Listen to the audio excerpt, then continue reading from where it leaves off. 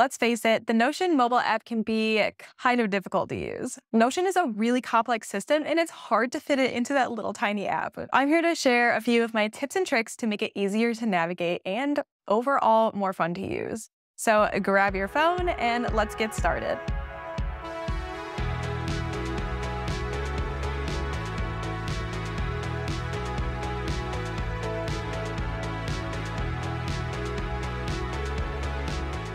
Most of us probably use Notion on our desktop. I certainly do, and for that reason, I ignored the Notion mobile app for the longest time. But if you're like me and you want to use the Notion app as your all-in-one place to capture all of your information, you're going to want the mobile app to be functional for you. And not only functional, but easy to use and navigate.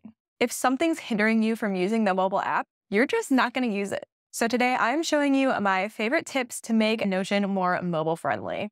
So I'm actually going to start by taking a look in the desktop version of this and setting those things up in desktop because I think that's easier. And then we'll go ahead and look and see how they look on mobile. One thing that I absolutely love to do is adding this mobile navigation bar that you see right here at the top.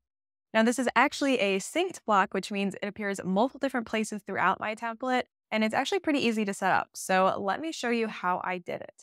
I'm going to scroll all the way down to the bottom here. So I have a little blank spot. And basically, this is just a text block that I added in all these different places that I wanted to link to, and then I added those links in. So as an example, I'm going to want to link to my homepage, so I'll type in Life Hub. And then I like to add a cute little icon or emoji in between them just to make it look nice. So if you have a Mac, you can go to the emojis and symbols and grab any of those symbols there. I grabbed a little flower because I think it looks cute. I just like to add 5 spaces, paste the emoji or symbol, and then add 5 more spaces, and then I can start on my next link. Link my meal planner and my goal planner, and I'll call that good for now. But next, we're going to go ahead and link them. So if you just highlight over the text, you can choose link, and then you get to pick the page that is popping up for you depending on what you want. So this one, I want my meal planner. I'm going to go ahead and actually search for that one. And then my goal planner, I'm going to search for that one as well.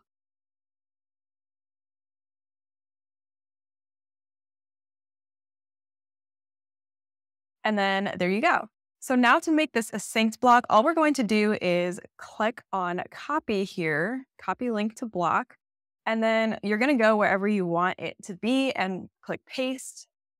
And then we're going to choose paste and sync, and that's what makes it a synced block. Now that also means if you change it anywhere throughout the template, it will change in all of those places. So as an example, if I go and type in the first block, pretend I'm adding another link, you see it populates in the second block that we made. So they always stay the same. So for me, in mine, I have some of the most popular things that I like to click on back and forth, and I have them in multiple pages. So if I go to my daily planning page here, you can see that it's got the exact same sync block right at the top, so I can still access all of those pages. Now, if we go into the Life Hub on my phone, as you can see, that navigation bar is right at the top. This makes it super easy for me to just click into my other pages, find the other pages that I want really easily. And overall, it makes navigation so much more simple. Now, I've seen a few people suggest that you use the breadcrumb block at the very top of your page because that way you can see the page structure that you have going on throughout your template and easily navigate in between those pages. But I actually don't love that idea, and here's why. Let's say I want to go into my goal planning page and then scroll down here, go into my Q1 check-in, and hop into my reading goal for this year. At the top of the page, if I had a breadcrumb block right here, it would immediately list all of those pages I just went through to get to that page. But if you're on mobile, you can actually go backwards by just swiping to the right like this. So that is a really quick and easy way to navigate between those breadcrumbs without actually clicking on a link. So I can very quickly go back to my goal planning page. And again, my navigation bar is right up here. If I wanted to instead go to my daily planning page instead of going back to my Life Hub, then I can do that right here. And if you had a breadcrumb, it would not let you do that. Again, from the daily planning page, I can always just swipe right back to get where I was, or again, I have my Life Hub linked right here in my navigation bar.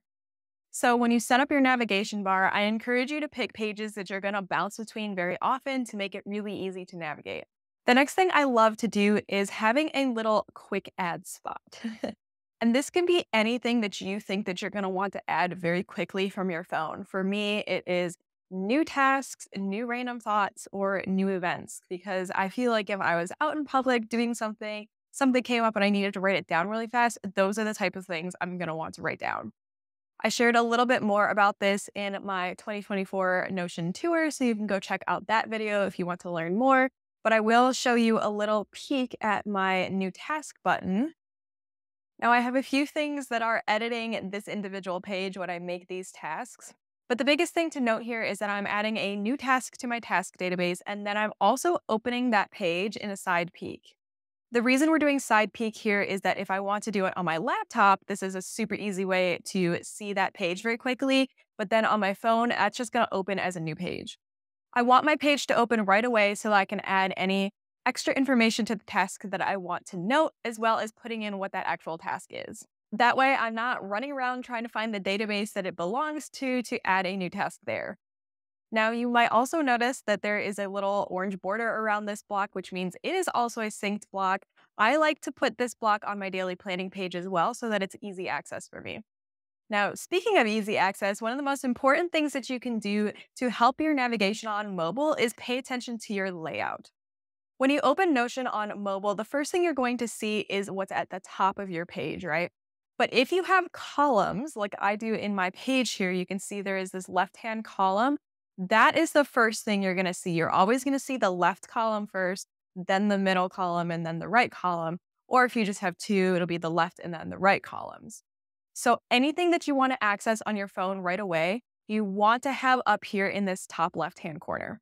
So as you saw on the desktop version, when I hop over to mobile, the first thing I'm going to see is my navigation bar. And then I'm going to see what's on that top left-hand corner, which is my quick add, and then my bigger navigation tab where I can just pop open whatever I want to find the page that I want. And then to show you the quick add in action, if I just hit this new task button right here, I can type in whatever my task is, categorize it if I want, or with the way that I have my template set up, I can just leave this for later and categorize it later. Either way, that was a super quick way for me to add a task on my phone with very little effort. By the way, if you are loving the ease of this template, I do have this exact template available in my template shop. You can go check that out. I will leave the link in the description of this video. Now, this tip is kind of outside of the Notion app, and that is using widgets on your home screen. Don't judge my home screen. I definitely need to redo this theme that's going on here. But as you can see on my home screen, I do have a few Notion widgets that I love to have here. One links directly to my daily planning page. So if I go ahead and click on that, it will take me right there. This is a page I use very often to check in, and I can just scroll down here to my agenda for today and see the tasks that I need to do. The other widget that I like to use is my favorites. Now, this is another little tip. If you favorite pages that you use frequently within Notion, they're going to show up on the top of your navigation bar. As you can see right here, I have my favorites. And then if you're in desktop version, they're going to be at the top left-hand of your sidebar as well. But you can also add a widget to access those favorites super quickly from your homepage on your phone. To add a widget, all you have to do is press and hold on your screen, click on the plus button on the side, and then scroll down and find the Notion app. Then you have a couple different options. You can link a specific page, one that you might frequent often, or again, you can choose those favorites, or you can choose your recents. So if there's anything that you were recently visiting on your desktop that you maybe want to access on your mobile device, you can do that by using that recents widget. Once you add that guide to your home screen, it will show up just like mine are. Those are my favorite tips for using Notion on your mobile device. As you can see, it is very focused around navigation because that can be the biggest hindrance. But luckily, there's some really easy ways to keep that in mind as you're designing your Notion pages and just make it way easier on you. If you like this video, be sure to give it a thumbs up and let me know down in the comments which of these tips you're going to use. As always, I am sending you guys all of the best Notion vibes, and I will see you in the next video. Bye, guys.